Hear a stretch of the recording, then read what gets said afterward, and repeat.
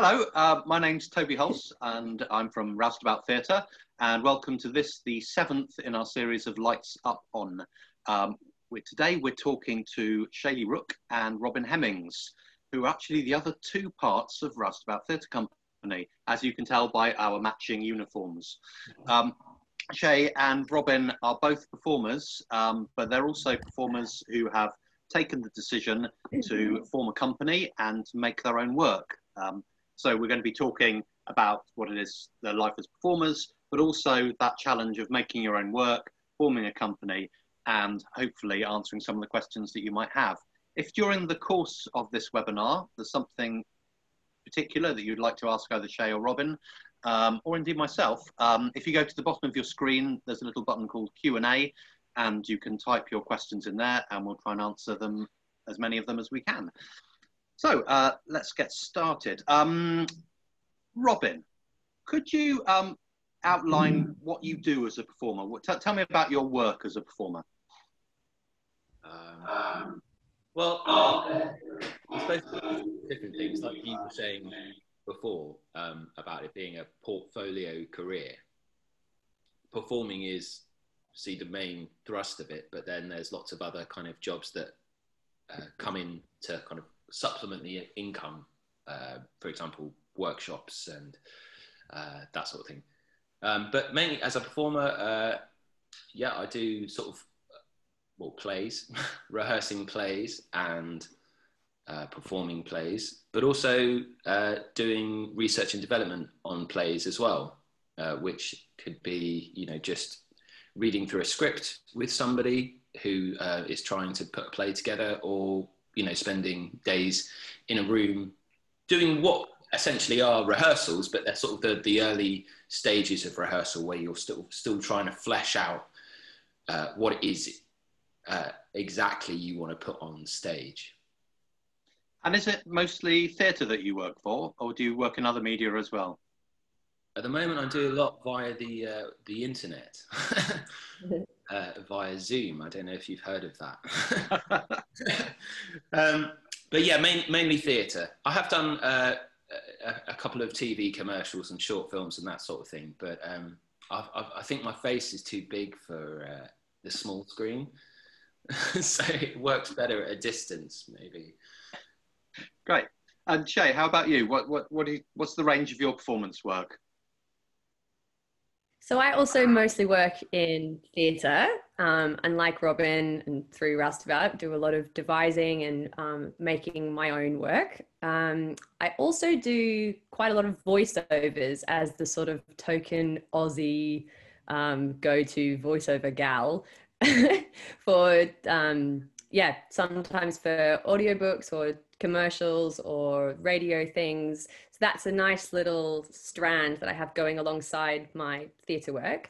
And then I also, aside from Roustabout, I make work with a few other groups. So I have a comedy duo and we write and perform our own work, and that keeps me busy when other theatre work is quiet.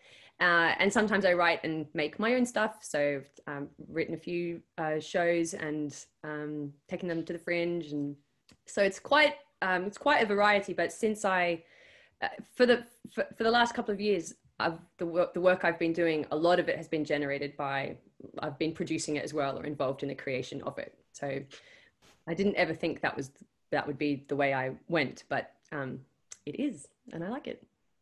It's a commonplace when I work at Bristol Theatre School, and it's commonplace to talk about actually the breadth of places that you see and encounter the work of performers. So it's not just on stage, film, TV, radio, but obviously video games, voiceovers, audiobooks. Some years ago, we trained the actor who says, "Unexpected item in bagging area." So all of those performances are done by actors, and it's easy sometimes to forget actually how much you encounter the work of performers in your everyday life, even if you never go to the theatre, even if you never saw a film, or even if you never watch television, you're still meeting the work of performers all the time. You both had different routes into becoming performers. Robin, how did you start acting, and how did you end up where you are today? Well, in some ways, I guess it was a relatively straightforward path, but I think one of my friends describes me as always landing on my feet, and I think what a lot of people will say, and I think this come up already in these webinars, is I was quite lucky. So when I was a child, I liked playing make-believe and dressing up and putting on different hats, which is basically acting. And we used to, my next door neighbor and I would watch Indiana Jones, and then I would try and faithfully recreate it on our front lawns, much to their disappointment. He's just like, can't we just play? It's like, no, this didn't happen in Indiana Jones. It has to be like this. And then my parents sort of noticed that I might be theatrically inclined. And I was lucky they were able to afford for me to go to this Saturday morning theatre school called Stagecoach. And I went there for quite a few years, actually, from I think the age of 8 to about 16 or something. And so I went through, I started out as one of the youngest and then ended up being the oldest. And for a lot of that period, I was actually the only boy in the class as well, which had its pluses and minuses. But that really kind of solidified my interest in theatre from an early age, and kind of playing make-believe in a structured way, as it were. And then the high school, the local comprehensive high school near where I lived, every autumn they did a musical in the local theatre, Paul Lighthouse Theatre. And it was great. And they had all the students were involved, from backstage to the technical side to performing and making costumes and everything. It was a really kind of wonderful community experience in that sense. And my brothers were in the school when I was, and my older brothers were at the school when I was growing up. And so I used to go and watch these shows. And my ambition as a child was pretty small. I just wanted to be in one of the school plays. And yeah, it was the first year. I was year 9, and not many year 9s at that point really auditioned for the play, because it was mainly done by sort of the upper years and sixth formers. But I was desperate to be involved, and yeah, I got in as part of the chorus, and it was the magic of the whole thing. It was what you were speaking about that last week, the live performance, the one-offness, the uniqueness of that particular moment. I was just swept up by all of the magic of it. Where that first time walking into the theatre, I can still remember it, just looking up and seeing all the ropes and just not having a clue about what anything was, just being like, wow, this place is cool. And then obviously there was the buzz of performing. And then I kind of never really looked back. And the following year, at Stagecoach in the summer, they did Fiddler on the Roof as their kind of summer play. And then just by chance, the following autumn, Caulfield's decided to do Fiddler on the Roof as their kind of autumn show. So I knew it like inside out, because I'd already spent 3 or 4 weeks working on it. And I got the part of Perchek, I think his name is, the student. And then the guy playing the main role, Tevier, he decided to drop out because there's quite a lot of lines, and he was really focused on his A-levels because he wanted to be a lawyer. And so the drama teacher, Mr. Tolman, he asked me whether I wanted to do it because I already knew the story so well. And that was kind of, it was pretty stressful. I was 14, but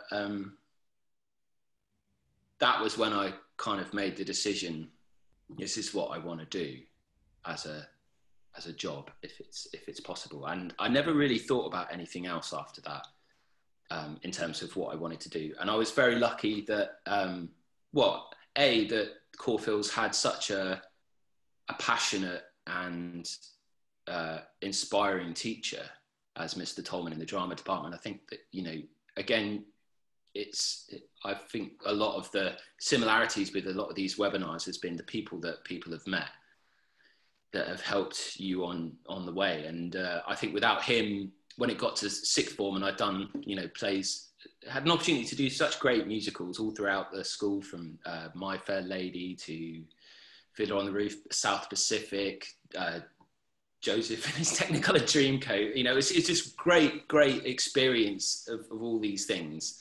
And he said, you know, don't go to university, which is what the schools were all pushing everyone to go to university. You needed to do your personal statement. You needed to fill out your UCAS form. You need to go to university. That's the only way that you're going to make it anywhere in life. And my drama teacher said, don't. Try for drama school. It's worth a try, and then see what happened. And I knew nothing about drama schools or anything like that. And I would say to my teachers, they come up and say, Robin, have you done, I mean, I didn't do much work at school. I was quite lackadaisical. And they would say, have you done your UCAS form? And I was like, no, I don't need to. I don't need to do my personal statement. I'm going to go to drama school. I was so, naive, I think.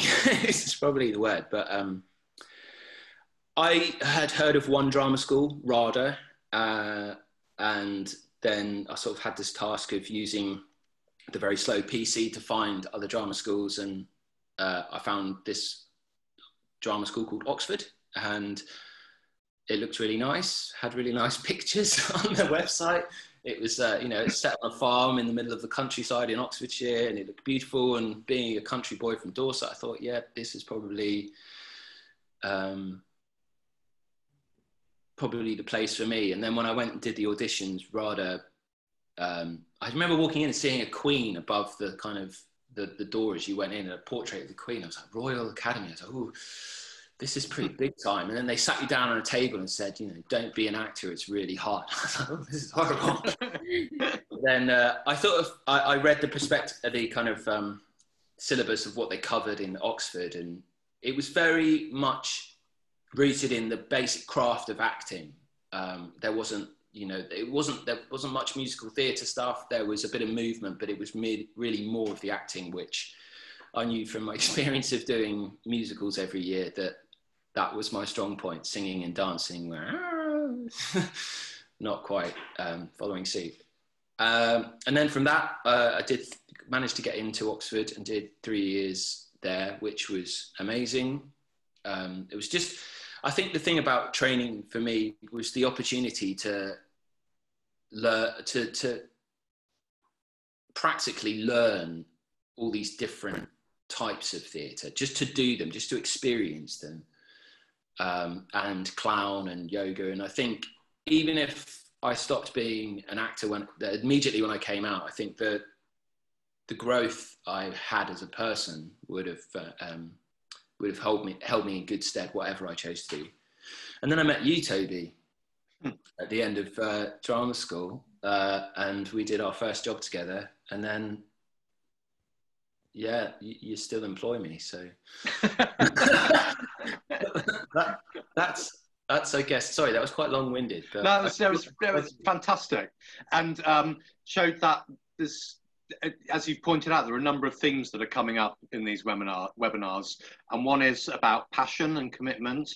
One is about the people that you meet and how those people are kind of key gatekeepers. And then there's this sense of, a lot of people talk about luck. I'm still quite interested in this idea of luck. Just you mentioned there that you know, we met through Oxford Playhouse. And that was obviously how you got that job. This will actually answer a couple of questions that have already come in from one of our attendees. Shay, other than the work that you do with Roustabout, how do you get employment as an actor? I mean, where do you find these jobs? And how, more specifically, the person asking the question wants to know is, how do you know that the company you're applying for are actually worth their salt, trustworthy? I mean, how do you get that work? And Robin, do feel free to chip in if you wish. Oh, it's a tough question, and it'll be different for every person. But for me, the work that I get aside from Roustabout, a lot of it is through connections of people who have I've worked with, and or someone I've worked with has recommended me. So there's always a personal connection that or there's often a personal connection underneath it. So that someone once said in drama school, like, learn your lines, be on time, and be a nice person. And that third one is really the best piece of advice, because the easier, no matter how good an actor you are, the easier you are to work with is that's what's really going to keep getting you work. So but then you also have to be, I guess, quite proactive about seeking out opportunities. So there are, depending on where you're based, I was based in Bristol when I first graduated from drama school. So there was Theatre Bristol and other platforms that advertised opportunities, and I would look on there. If you're lucky enough to get an agent, then they will help you get that work. But sometimes you find yourself without an agent, like during COVID right now, and I no longer have an agent. And so you seek them out, you seek opportunities out wherever you can.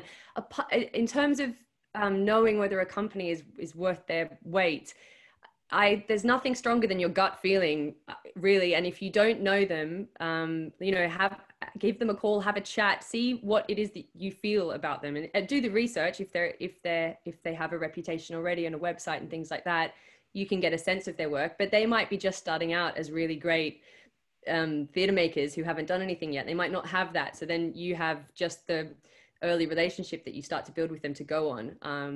And I used to think that, well, I've learned more and more as I get older to just trust your gut feeling. And if you feel like, oh, I'm not sure about this, then just listen to that. And the more I do that, the less astray I wander. Yeah. Robin, Sorry, you're about to say something, Robin. Yeah, I just say it's a bit like internet dating. You kind of you get there's the initial sort of thing. You go, okay, yeah, this is interesting. I might like that company, but it's about relationships. I think not necessarily romantic relationships, but it's finding whether you have that click, whether in terms of what do you bring to them, but also what are they going to bring to you, and how is that kind of relationship, how is that going to link you together and move all of you on together. But I agree with Shay. It's about I left drama school without an agent. I had one meeting with an agent, and I was so nervous because I hadn't really thought past leaving drama school. It was all about going to drama school, and then I kind of got to the end of drama school and thought, oh yeah, it's the rest of my life. That's terrifying. And I went to this meeting with an agent. It was in Covent Garden, London. I was like, this is the moment. This is everything. This is the pivot your entire life has been working towards. And I couldn't remember a single thing. She said, so what casting directors have seen you? And honestly, I felt like I was watching myself mess up an interview really badly. But then from there, it's fostering those relationships. And I think, as like in drama school, you got to try loads of different types of theatre. But I think it really is find out what floats your boat. And you don't need to like all types of theatre and types of performance. Just you have to find what you're passionate about. And I think a lot of that is take a little piece from every part of the buffet and meet the people. And I think a lot of the focus for me was at drama school. Everyone talked about networking, and it seemed like such a false thing. And it is, if you go into that networking situation to network, to go, right, yeah, what am I going to get out of this? How can this person, everyone I think who's worked in the theatre has had those conversations after a show or something where they're talking to someone and that person is scanning the room for the next, who's going to help me move on? This person's fine for now because I don't want to be seen to be on my own, but I really need to talk to somebody else. And I think like Shay said, it's about being genuinely nice and interested in the people that you're talking to, because luck can come from anywhere. And it's like, I think like you said before, you just have to capitalize on those situations. I think something else that's really helpful is like if you get to know the industry not just as an actor, but you get to know it as an usher, or you get to know it as a production assistant, or you get to know it as someone who works on box office or behind the bar at a theatre. So I just wanted to quickly mention that I had a very different way into becoming an actor and a performer or a producer than Rob, and I was rejected from lots of drama schools. I moved countries to find one that was suitable for me, but along the way I tried to get a better sense of what the theatre world that I was so desperate to be a part of, what that really looked like, and what corner of it I wanted to be a part of. And so I also dread the word networking, but I don't know, what was a realization for me was that if you're just sort of always being in those bubbles, such a topical way to put it at the moment, but if you're always, you know, offering something, even if you don't have yet the opportunity to perform, but you're, working in it. I'm from Australia. I moved to the States to start with. I worked in a few theatres there. I got to know what that world was like. Then I moved here, worked in a few theatres, was a production assistant for a TV company, wondered if that's what I wanted to do. So I was feeling out not the world, not as a performer, just as a person, really, just curiosity and seeing what, and not offering much more than what I thought I was getting back. Now I realize, looking back, how valuable those experiences were, and and how they helped shape my career. I've often thought, actually, because I went to drama school when I was 19, I had a gap year, where I got a job and got drunk at the weekends and lived, I guess, quite a normal life in a way, and then dwindled away my money. So I went to Thailand for like a month, as opposed to my friends' sort of epic travels around the whole world. But I feel like I was still very much in the kind of institutionalized education world. So I went to drama school and thought, okay, yeah, everything that comes out of the teacher's mouths is correct and gospel, and I must follow their lead. Whereas there was people in my class who were older, who they were a bit more objective. They had life experience, and I don't regret I have many regrets in my life, but I don't regret my path necessarily, because that's just how, it ended up all right. But I do think sometimes, I wonder if I'd spent longer out of the education system before going to drama school, and those life experiences. I mean, some of the most moving performances I saw at drama school were from older actors. When I say older, I mean, like, I was 19, so anyone above 25 was ancient to me. But I think, so how old were you when you went to do that, Shae? When you went to America?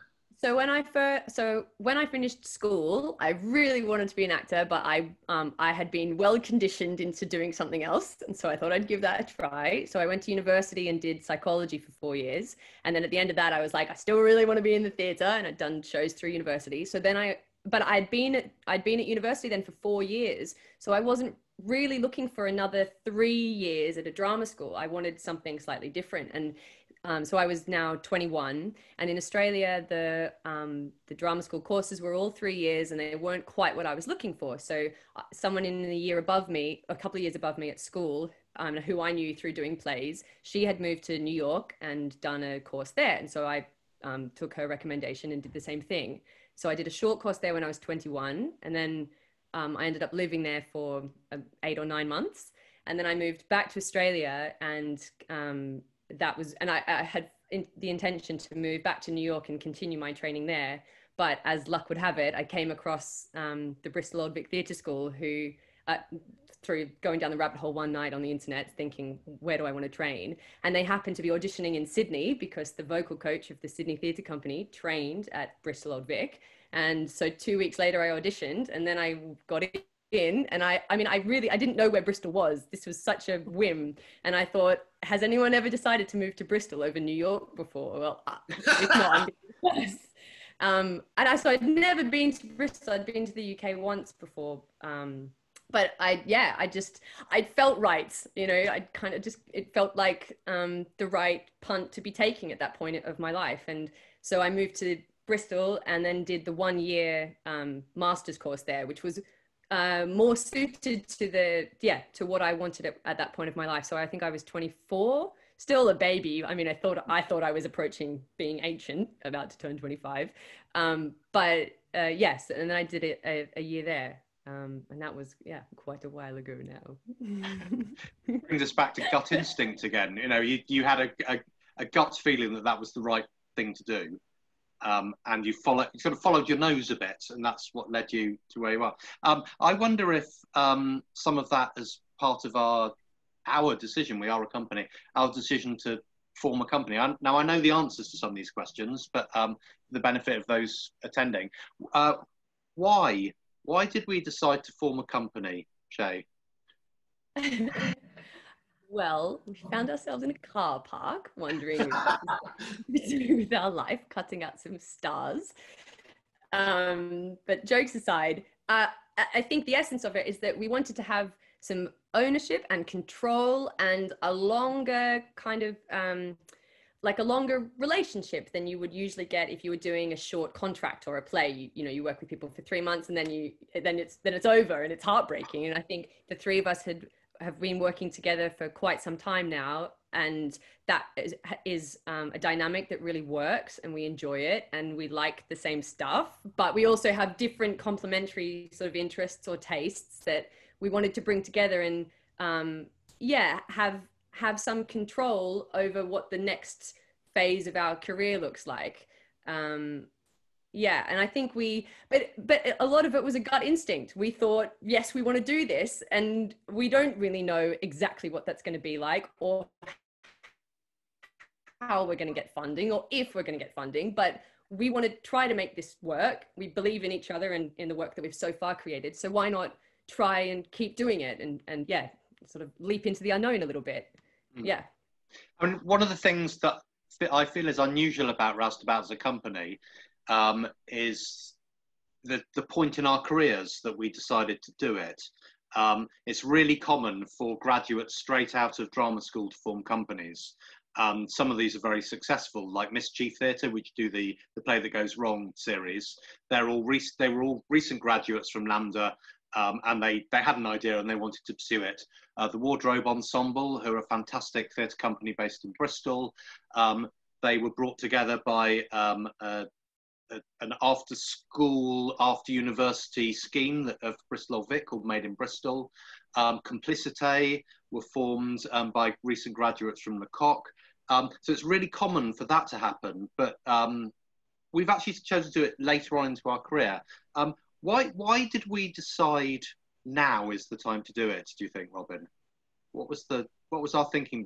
Because we could have done it years ago. We've known each other for 11 years. I think it was all the ingredients were right, which maybe they weren't before. I think I dabbled with being in a company when I was not straight out of drama school, but not long out of drama school, and I think it wasn't. I was interested in it, but I wasn't committed to it. I think there was still a lot more things that I wanted to explore and different roads, which I felt like I hadn't really gone down far enough in terms of the performing world. And I think actually everyone else in the company felt that at the time. We were kind of a collective and we came together to make work. And I think there can be obviously lots of different motivations, all at play at the same time, but they sort of different levels, you know, if you think about it on a kind of like a dial.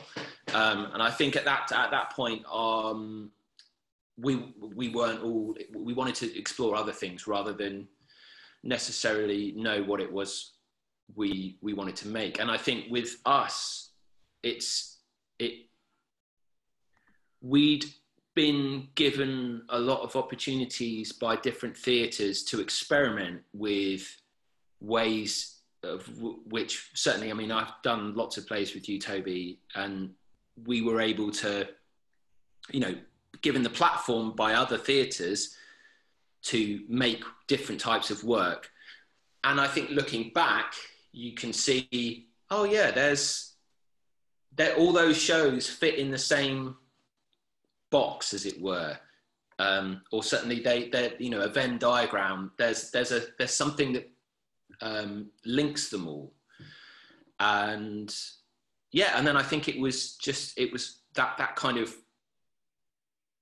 chemistry between the three of us, meeting Shae, and Shae having, you know, bringing a whole new skill set of creating work and that kind of, you know, being able to bash a laptop until it's worn through, you know, which is something that certainly I don't possess. I'm a dreamer, not a doer. Yeah, I certainly, part of my motivation was frustration, that we were coming up with ideas, and the theatre industry is quite slow to respond sometimes, and there's a lot of hoops that you have to climb through, and sometimes you just want to grab the idea and run with it. And the three of us together had made shows which we felt were brilliant, and then we couldn't take them on further as we wanted to, or we'd had one of those inspirational, wouldn't it be great to do a show about, and then no one to sell it to or persuade. And it became clear that actually we'd gained enough experience, the three of us, to do that ourselves and stop that frustration.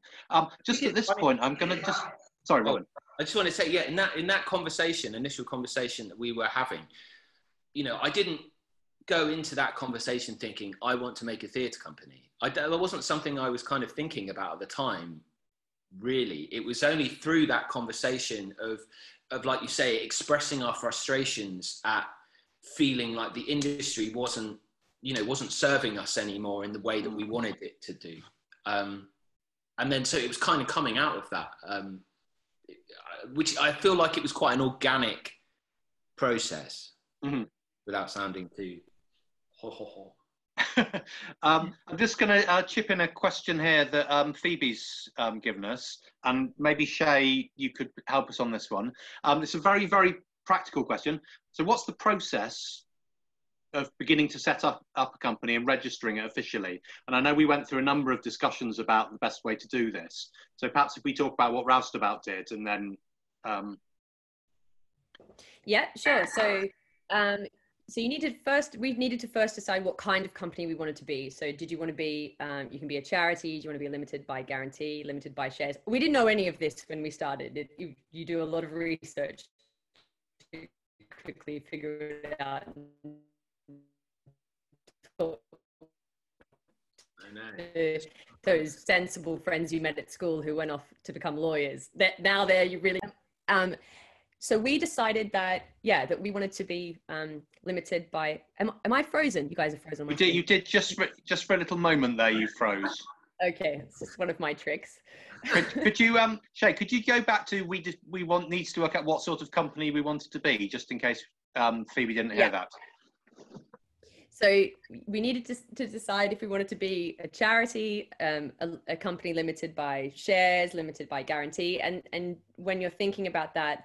You suddenly have to put your sort of business cap on and imagine that you are going to make money in the arts, and that in order to run a company, you were going to have to make a profit. And that, I guess, when we thought about all the different things that we were going to do and the strands that we were going to bring into the company, which are not just performing, but also teaching and workshops and other offerings like that, we decided that the best thing for us would be limited by shares.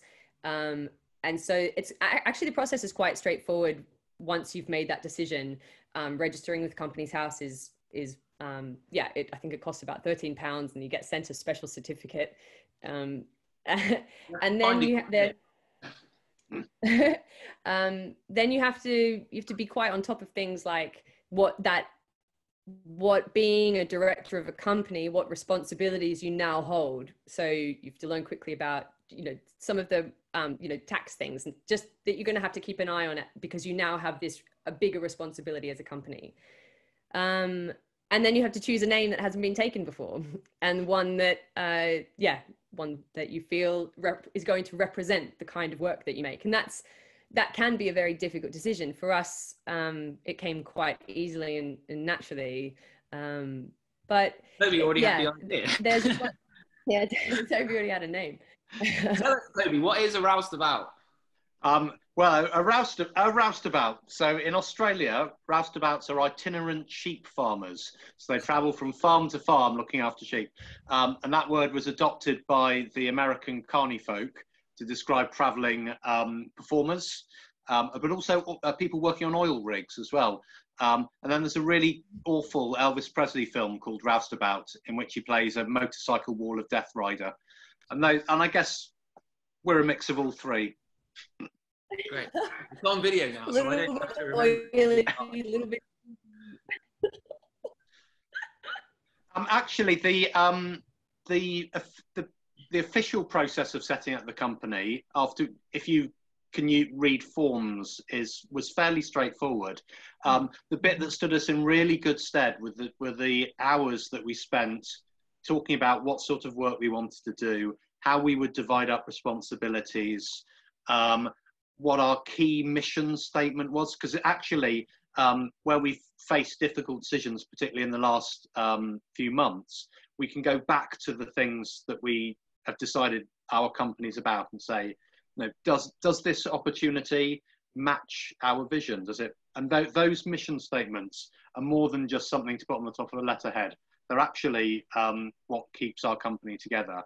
And although we get on very well most of the time, when there are heated discussions, it's those reminders, what it is that we're doing and what are our core principles that are really important to sort out at an early level. Yeah, I was just going to add to that. I think that's what also, when if you're forming a company with friends, that's what having those things to refer back to are what keep your friendships throughout the business side of things, because you remember you need to draw those lines between like personal and company, those personal and company lines. And when you've got things to refer back to that you all decided on, that it's like it keeps the company healthy personally and in a business sort of way. House rules. House rules, yeah. Yeah, I think I'd always seen those things as kind of flowery. Oh yeah, mission statement, whatever. And yeah, it's I guess there's a lot as you grow within the industry. You think, oh yeah, no, there is a reason. That's the reason for these things. It's not necessarily for anyone else. It's so that you can hold yourself to account of am I doing what I set out to do? And I think that's the thing with making a company is, there are lots of different reasons that you want to make a company, and they might be different within the group of people, but you have to be sure that it's what you really want to do, I think. Because part of being sure is about the fact we've all had to take on a whole load of extra responsibilities. Things that we weren't normally doing as performers. Could you just, Shae, just give us an idea of what extra work you now do, which is nothing whatsoever to do with performance? Okay, so I fill in a lot of forms. Some of those are a lot of those are funding related. So I spend a lot of time researching funding opportunities, writing Arts Council applications, trying to develop relationships with individuals who might be interested in supporting the company. So fundraising as a big chunk of responsibility. Then there's I also now, and this is a really joyful part of producing, I sort of maintain the relationships that the company has with theatres, and I'm always trying to develop new relationships with different programmers of different theatres, and that really makes you feel a part of the theatre community. And that is so, especially in the last couple of months, that has really kept me, but also I'm sure the both of you, going, because you feel like, yeah, you're not a lone ship on the sea, you're all together, it's stormy, but you've got people to talk to. So yeah, developing those relationships. Then there's a lot of social media and like marketing, which eats up a lot of your time. And actually we recently brought on an assistant producer to help us as the company grows and these responsibilities become larger. then, yeah. And then of course, you know, I have to sometimes take my producing hat off and put the creative hat on, which is much, then that person has lots of ideas. And when the three of us are musing, and then the producer hat says, well, maybe we can't afford that. So we really have to, it's a big job to mute the producer sometimes and just be the creative, to dream and, you know, be inspired. And yeah, so, but it takes up, you know, it's almost a full-time job, or it is a full-time job. The funding isn't always there for it, but yeah, it's what I do every day now. And, and that's a big change in my life for the last, over the last 18 months. And Robin, you've taken on lots of extra responsibilities as well, which are nothing to do with acting. Oh yeah, flat out. Yes, I have. I think being just hearing Shay talk about it there, it's about, you know, building relationships as a company. What you're doing as a, you know, both Roustabout is a business, it's a theatre business, and, you know, Robin and Shay and Toby, the individual creatives, they are also a theatre business. So a lot of what Shay was just talking about, building relationships, researching what opportunities are about, what work is going on, that's all stuff that you should be doing as an individual performer. Make yourself part of the community. You know, theatre is what you love. People will be happy to have you in the community if you're interested and passionate about it. You're not being an imposition. You know, a lot of those conversations that you've had, Shay, you know, you've built, you know, genuine relationships. Yeah, okay, the link has been through work, like us three, that we all have something similar in common. So I'd say, following that kind of framework as an individual, think of take the hat off. Go, okay, this is me, Robin, the actor, and then I'm going to take that hat off, and this is me, Robin, the producer, or my own manager. And you know, I'm speaking, but I talk the talk, but I haven't walked the walk. And I often wonder, if I had worked harder, what other opportunities might have come up. Not that I'm not happy with where I am now. In terms of extra responsibilities for Roustabout, it's administration stuff, which is all the stuff that I kind of, you know, hate doing. I find myself, you know, just getting up and walking away from my laptop and kind of just, you know, rocking gently, being like, oh no, wait, I'm supposed to be back at the laptop. Go back to the laptop. That's where you're supposed to be. So like, for example, after we finish this, I will upload it to YouTube and then spend the next 3 days trying to subtitle it, which is something that I've not done before. That's going to be a very strange meta-theatrical experience where you subtitle the bit about your own subtitles. That is true. I was, as you were talking, Robin, I was thinking about a very specific thing, which is if you're doing a show in a theatre and the theatre are advertising it and promoting it, you can legitimately walk into a cafe and say, why aren't there any leaflets for my show in this cafe? And then go and blame the marketing department. If it's your own company, the reason is because you haven't got on your bike and taken some leaflets to that cafe. And there comes a great sense of, there are many challenges that come with that responsibility, but there are also a lot of rewards that come with it. And I wonder if we could just quickly summarize what the rewards are of having your own company, because there are many. And in the last couple of years, I've been more fulfilled and happier in my work than I have been for the previous 19. So let's see if we can come up with a reward each. I think what Shay was saying is earlier actually is being on a project for the length from its birth until its death.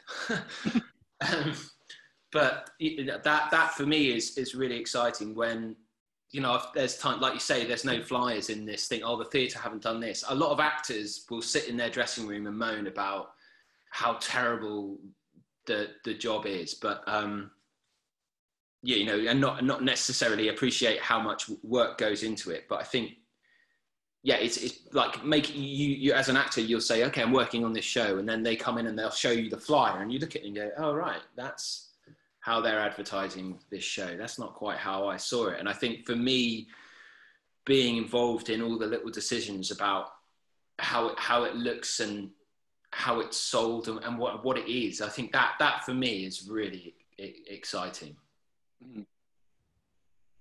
Yeah, I would definitely agree with that. And it's sort of about having this constantly evolving artistic kind of output that is sometimes, or it's led by the productions and the theatre that you put on, but there's so many decisions that go into it behind the scenes, and sometimes a whole year before you get to that point. So the reward of seeing something go from an idea to, this is the image that we're going to have, this is the trailer, and now we have the show, that is incredibly rewarding and also really creative. So you feel like you can use skills that I thought, oh, they're good as an actor, but actually that, if you can imagine or you can dream in the way that you might do when imagining a character, if you can do the same about the image that you're going to sell the show, then I believe that the passion and that carries through from the very beginning of a project to the end. And when you see it and it works, and you've devised a show and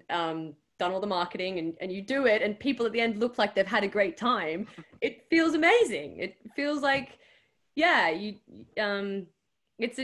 a really warm and lovely feeling. And it also makes you check in with it when you're in charge of producing as well as performing, the understanding of the relationship with an audience and with theatres, and just who are your audience, and is that conversation working? Are we providing something that we believe in and we want to make, and is it what people need or want, or just always checking in with that. And sometimes it doesn't work. Sometimes you might make a play that you really like and there isn't an audience for it, and you have to be honest with yourself. But when it does work and it's something that you want and it seems like it's making people happy or feel something, it's just an amazing, it's a really amazing feeling. It's much, the risks are higher, but the payoff is, the rewards are higher. I've really enjoyed being able, because we're a small company, being able to be immediately responsive to things.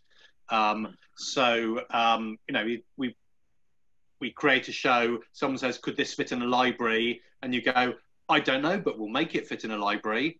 Could you create an educational resource for this? I don't know, but we'll work out how we can do it. And just being able to be that fast and fleet of foot and to change, because there's only 3 of us essentially, and then with Alice 4, we can make decisions really, really fast. And one of the reasons that I teach improvisation is that I get very bored doing things repetitively. I've got a short attention span, I think. And actually that ability to change things constantly, which isn't the case if you were, for instance, as Robin was in The Mousetrap for 10 months, where you're stepping in something that's established and has got a tradition and doesn't change that much. That's, for me, has been the excitement of it. And I think a lot with smaller companies. I mean, all the people I work with generally are smaller companies, and they're, as soon as lockdown happened, the army of small theatre companies across the world suddenly were like, okay, we can change this, we can adapt to this, boom. And there was this new stuff out, new work, new ideas, people getting their heads together over Zoom and coming up with stuff. And I thought that, although obviously it's a terrible, horrible, weird situation, but that instant response, I think, has been really exciting to watch. And people failing as well, not failing, but it not being, having that space to fail. And I think that for me has been a really interesting thing of this COVID period, is people chucking stuff out and going, we did this, what do you think? It's new, and the kind of the support behind that, I think, has been really interesting. And I hope that going forward, that this kind of general support of like, they tried something, rather than the competitiveness might come back a little bit more, whereas now I feel like we're all working together. Right. Yeah, I completely agree with you. Sorry. No.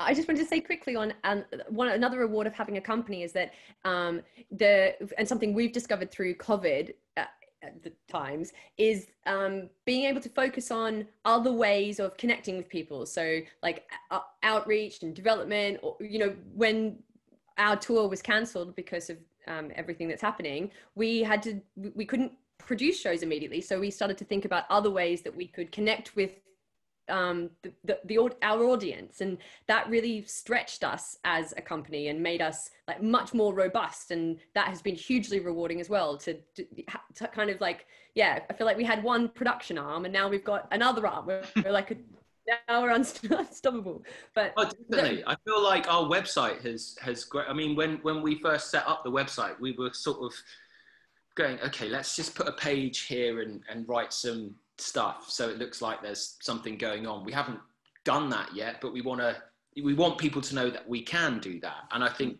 that has been a real, you know, you've certainly, Shay, I think, you know, the beginning of COVID, I was quite happy to go, hi, see you later, guys. See you later, world. I'm going to go hibernate for 3 months. And I think you were very much on the front foot of kind of going, no, we can do this, we can do that. And now we've got like a whole load of stuff on our website, a whole load of, I don't even know what the tab is called. Other work, is it? It's so much busier. Really lame way of describing it. Just before we finish then, we have to ask you both the trademark question. If you were to meet the theatre genie and they would grant you one wish, what would that wish be? Shay? Okay, so if I met the theatre genie, I would wish that he, she, or they would grant me my wish, which is that family theatre isn't something that is children's theatre or like sub-adults theatre, but it is a real genre of theatre where children go with adults or with their parents or grandparents, and they share this intergenerational experience, and that is something that is much more widely accepted. So we come up against it a little bit when we try to sell our shows or to programmers, and they say, what's the age range? And we say, 7+ or 5+. And they say, yeah, to what? We're like, 105. There's no upper age limit. We try, sometimes successfully, sometimes not, to make work that is really for a wide age range like that. And I think that kind of work is really special, because if you value a child's experience of the theatre the same way as an adult, the same way as a grandparent, that they share a conversation about that experience that will be rich and illuminating, and I'm quite passionate about it, you can probably tell. But I think films do it really well, and I think the theatre industry could do it better. And also for that work to not just be in the summer holidays and Christmas, but for that to be like a really valued bracket of theatre, wide bracket of theatre. That's my wish. Fantastic wish. Robin, what would your wish be? Yeah, just following on from that, I just say it's the cock of the head as well, isn't it? Oh, family theatre. Oh, that's yeah. Nice. It's like, no, it's not nice. It's actually rather urgent, you know, because that's the future grey-haired audience that are going to keep the regional theatres afloat. And if they're not interested now, then, you know, kiss your career goodbye in the future. But my wish, if I met the theatre genie, would be, it's very selfish, but I think I'm always jealous when I hear the stories about the old rep seasons. And I just wish that there was, obviously there's still a few about, but I just wish they were as prolific as they used to be. Because the most fun I had at drama school was in the second year, where you were neatly cushioned between the weird, scary first year and the even scarier third year. And you just had we just were able to literally play from Restoration, Clown, Shakespeare, Brecht, Chekhov, you know, all these wonderful writers. We were able to play and live those stories and really understand what great writing is and great theatre is. And I just think that would be, to be involved in one of those seasons, or just have the opportunity to and not just for me, but for, you know, across the board, if there was more of those opportunities for actors, I think, you know, everyone talks about like the greats at the moment, the great actors, and they all went through the reps in the 80s, 70s, 80s, building up to that. And I just think that would be, and what a lush experience as well for, you know, I grew up in Dorset. There wasn't much, you know, wasn't a lot of theatre in Dorset, and I certainly wasn't aware of it. But, you know, to have those rep seasons available for people so that those stories were, you know, being performed across the country. You didn't have to, you know, fork out and go to a major city to see that kind of work. That work should be happening on people's doorsteps. Right. I've read an article recently which suggested that the return of rep theatre would solve the bubble problem, because you could have a cast that you keep together in one house and they could perform a different play every week. So maybe your wish will come true, Robin. Who knows? Thank you. Thank you both very much. As always, it's a delight to talk to you. And thank you to the Arts Council of England, whose emergency response funding have made these webinars possible. Next week, we'll be talking to Bronya Houseman, who is a designer. And I'd just like to mention, Robin said earlier that one of the important things about working in this industry is the people that you meet. Whilst we can't meet you in person, we're really interested in talking to any of you or giving you advice or mentoring you in any way, of those of you who are interested in entering the industry. And you can contact us via our website, which is roustabouttheatre.co.uk. And hopefully we'll be able to help some of you out. Thank you all very much, and hope we see you next week. Bye.